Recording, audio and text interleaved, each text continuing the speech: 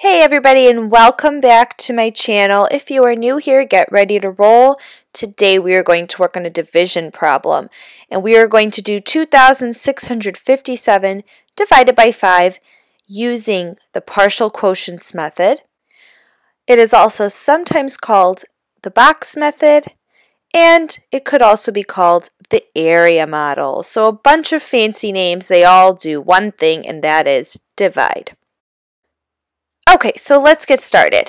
Now, looking at this problem right away, I already know that my problem is going to have a remainder in the quotient because the number ends in 7. And I know that if it was a multiple of 5, it would end in 5 or 0. So since it doesn't, I know 5 doesn't go in there evenly, which means it will have a remainder. Alright, so our first step in a problem using this model is to draw a rectangle. Hence why we call it the box method or the area model. We need to have this rectangle.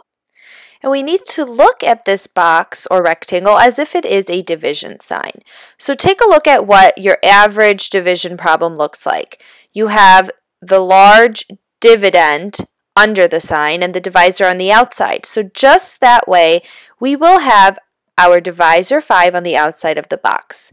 Now we are going to start with our whole dividend, 2,657, and that is going to be our first box. So you are going to create your first section, and on the top you are going to write 2,657. This is our starting point. Now we have to start our dividing. So we need to ask ourselves, how many times does 5 go into 2? Well, it doesn't. So let's go on to 26. How many times does 5 go into 26? And all of you know that it is 5. So 5 goes into 26 5 times because 5 times 5 is 25. And then here's a little secret I will tell you guys. You see these two numbers, 5 and 7? We didn't use them, so we are going to put zeros on top of them. And the reason the answer there is 500 is because we didn't do 26 divided by 5. We did 2,600 divided by 5. And the closest we can get to that is 500. So that is how we get that. You add those zeros to kind of make it become in the hundreds place. Okay, so let's start with what we did. We first divided. Then we have to now multiply our partial quotient. So our partial quotient is in the red. That is part of our quotient. We are going to multiply it by our divisor. 500 times 5 equals 2,500 because 5 times 5 is 25. And then we add our zeros. So our second step, multiply. Now we have to do our third step, and our third step is to subtract. And I will go ahead and write that on the side here so we do not forget. Alright, and now I am going to subtract, and I am left with 157. I am going to take that difference, 157, and I am going to move it up. This is going to be my next box. So up here, I'm going to write 157, and this is where I will continue the problem.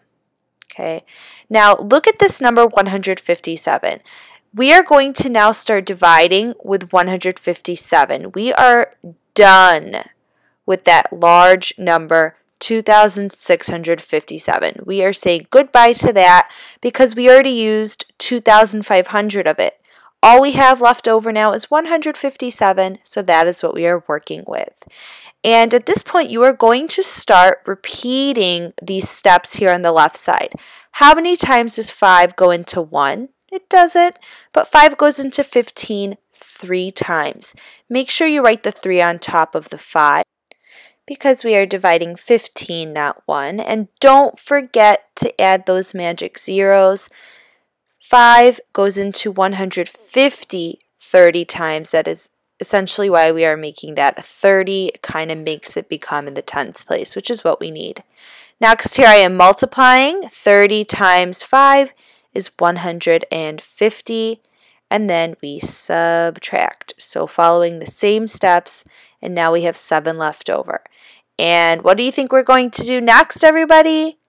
That's right, I'm sure you all shouted out. You are going to move our leftover up to the next and final box.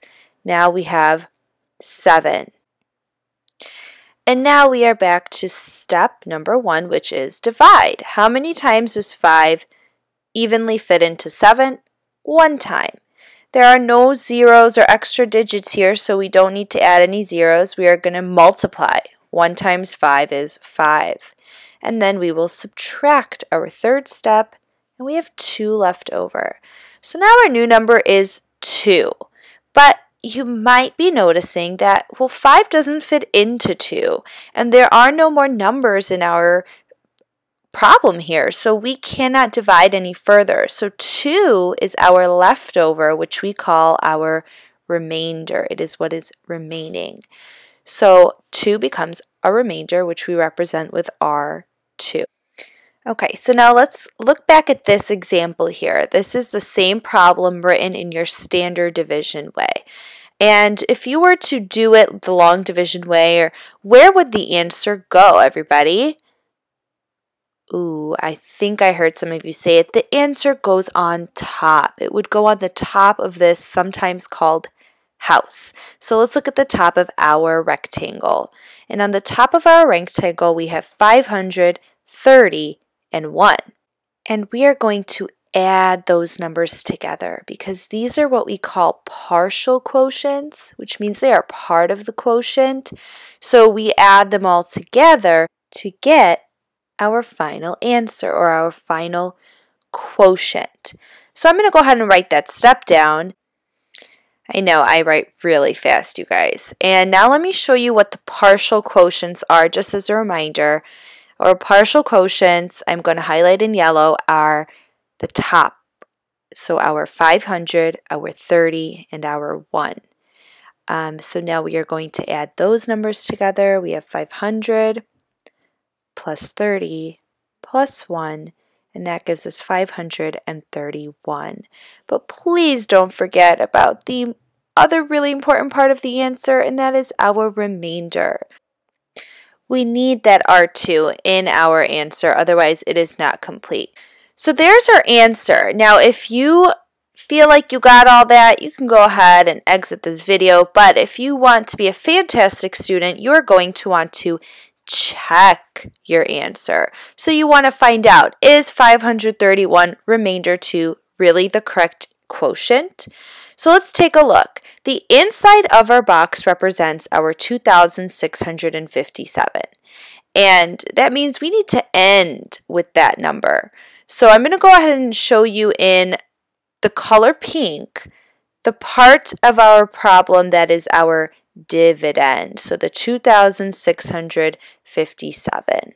And if we want to find out if we got the answer correct, we need to add all those parts. So we have the 2,500, we have the 150, and we have the 5. We're going to add those together.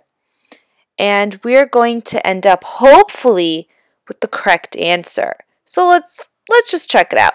I will give you a heads up. We really won't end up with the right answer. So spoiler alert, we will end up with 5 in the 1s, 5 in the 10s, 6 and 2.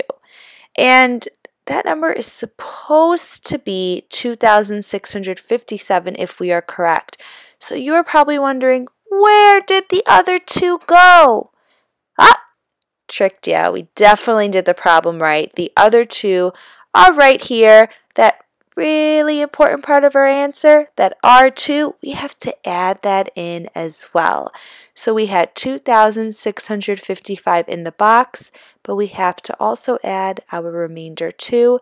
And if we are correct, we will end up with 2,657. And here's the moment of truth.